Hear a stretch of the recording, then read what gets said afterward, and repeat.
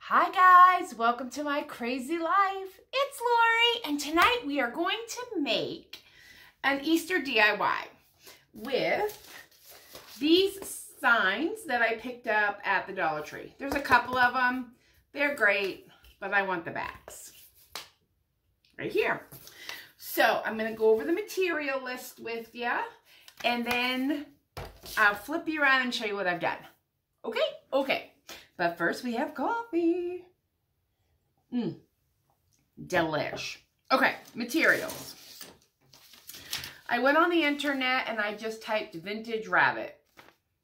I came up with a couple different options, but I've decided I'm going to go with this guy here. Look at him, isn't he so cute? And I just cut him out. I didn't do a lot of fussy cutting. He's going to get attached to the egg. So you'll need something of that nature. I got the Happy Easter Blessings kit from, oh, I need to clean this one up.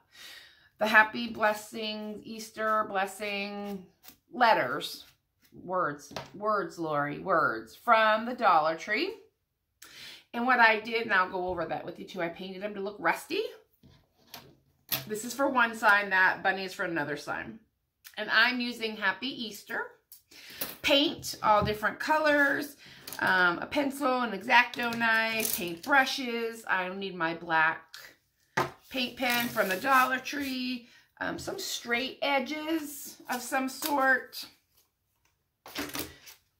sandpaper, and I am using one of my paint trays that I got at the Dollar Tree as well.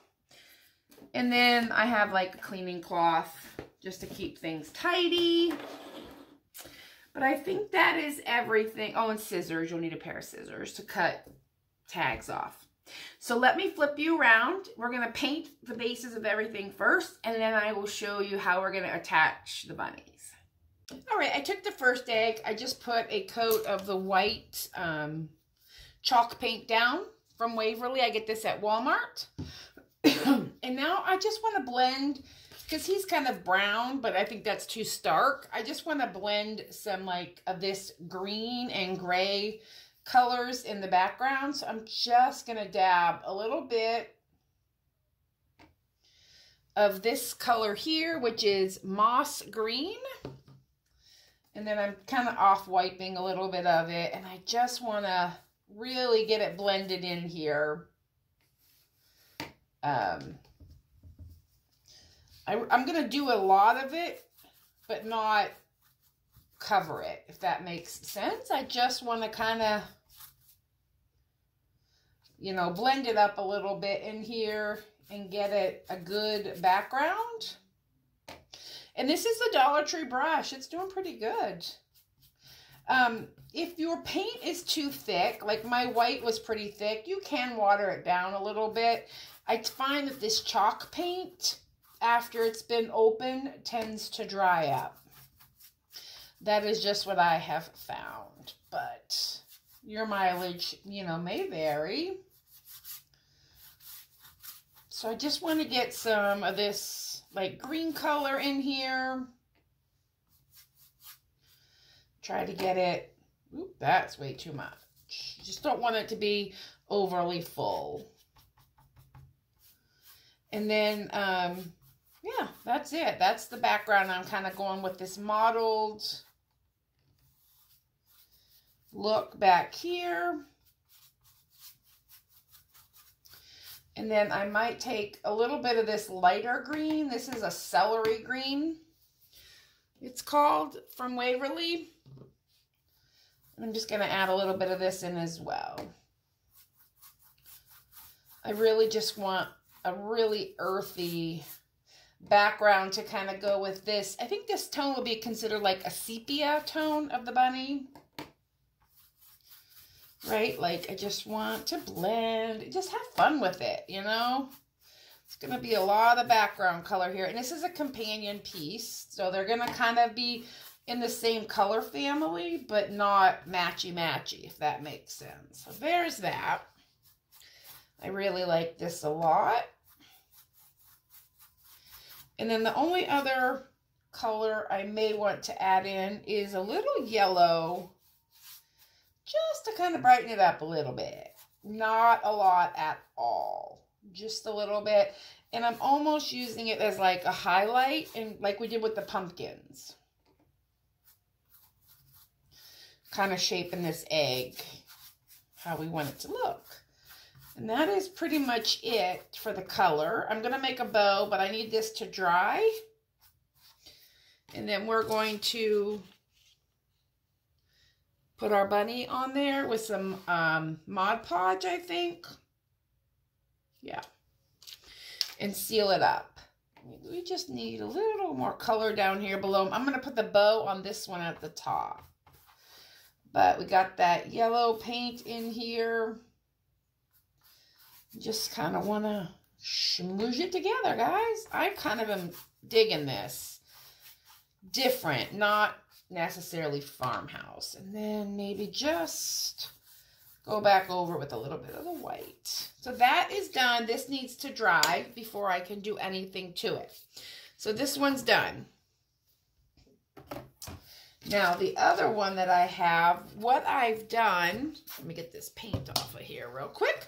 Having a cleaning cloth and some spray cleaner when you're dealing with paint is always a good idea to get it before it sets up, especially chalk paint, because it will cure. There we go.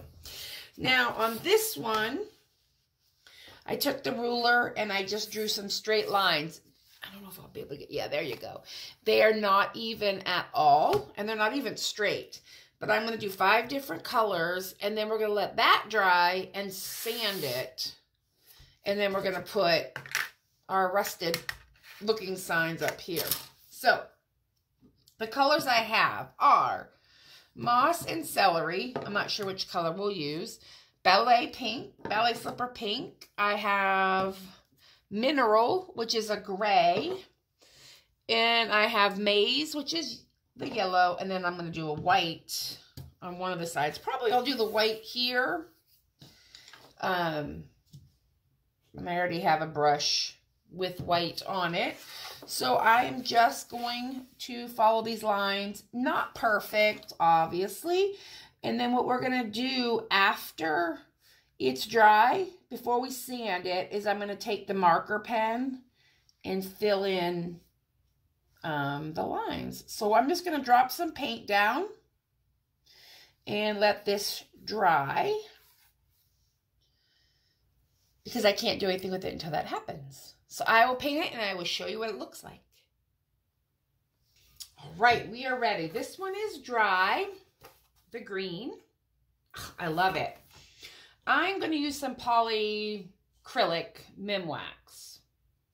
You can use anything you want, including Mod Podge would be perfect. I just have this.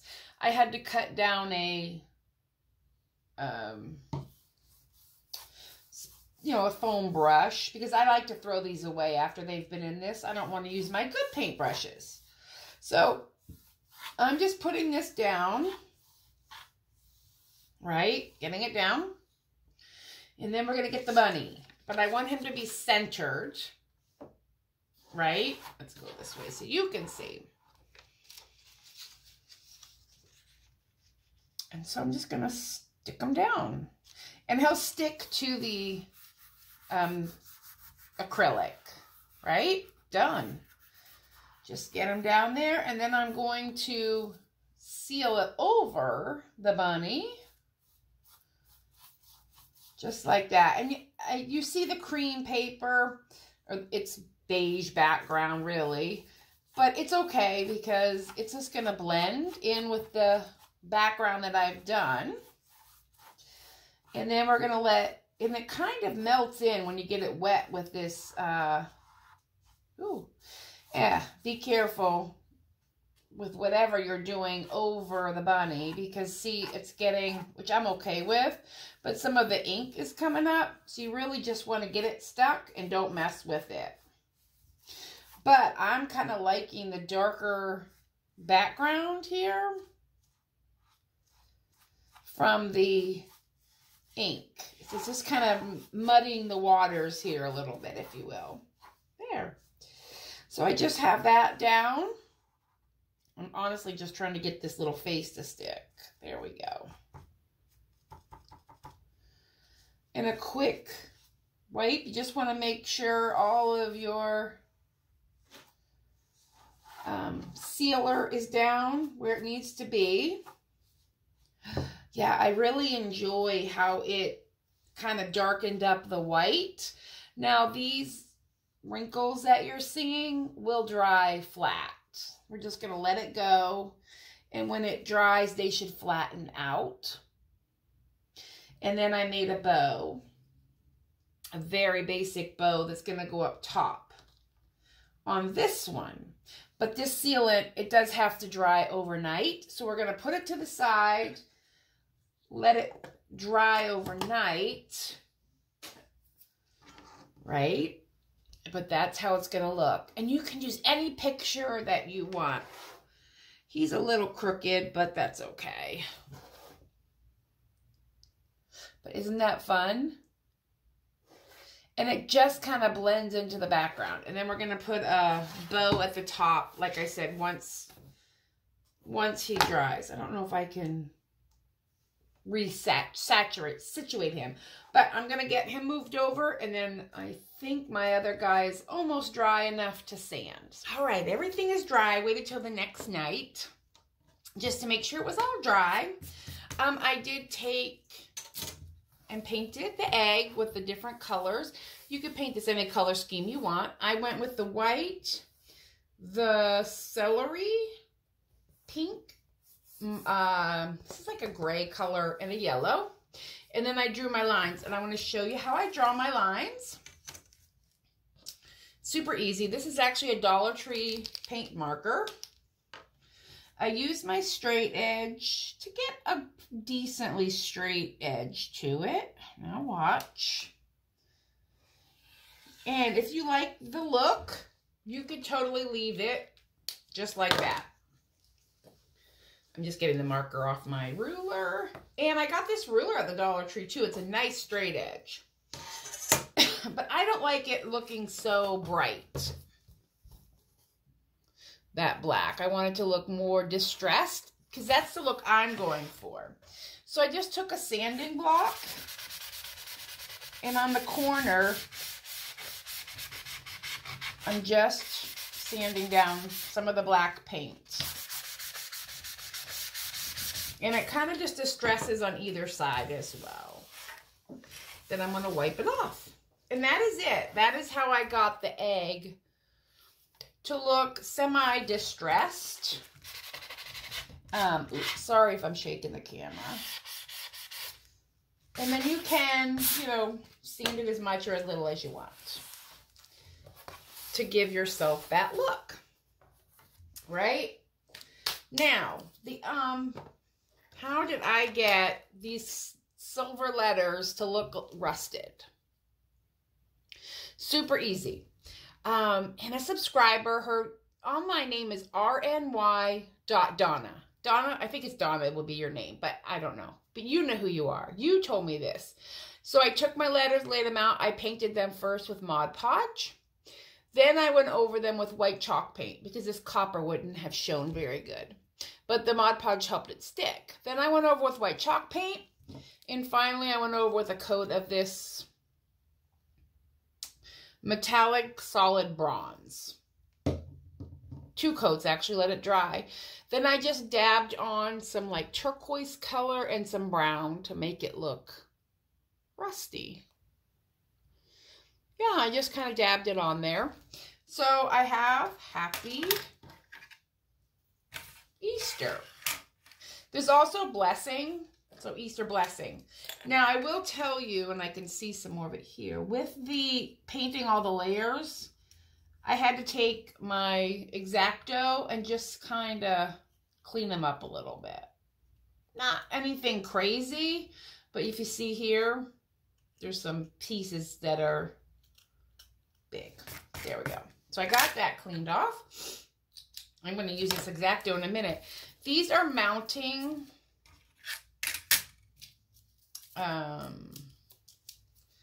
pieces of mounting tape from the Dollar Tree. But what I want to do,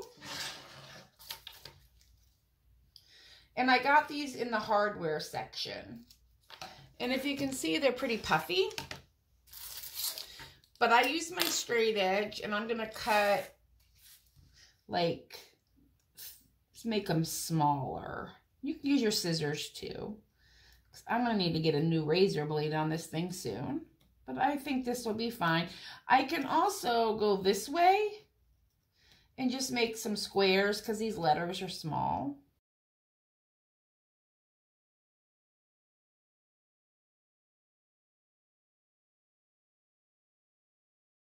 Okay, I got to turn it this way so I can make this one at least straight.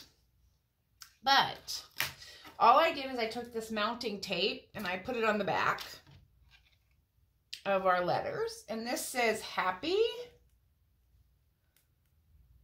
I'm going to place it right there.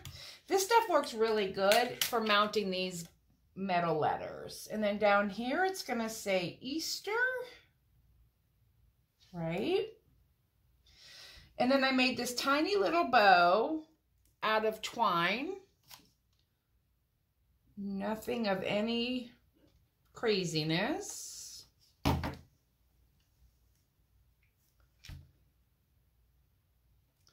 And that's it.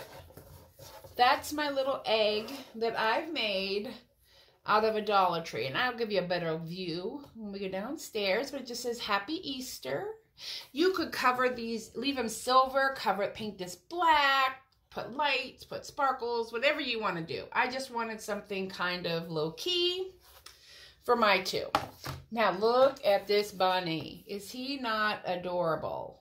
He is a little crooked on here, but again, I don't really care. So for this one, remember I sealed him. And then I'm going to put this big old bow on him.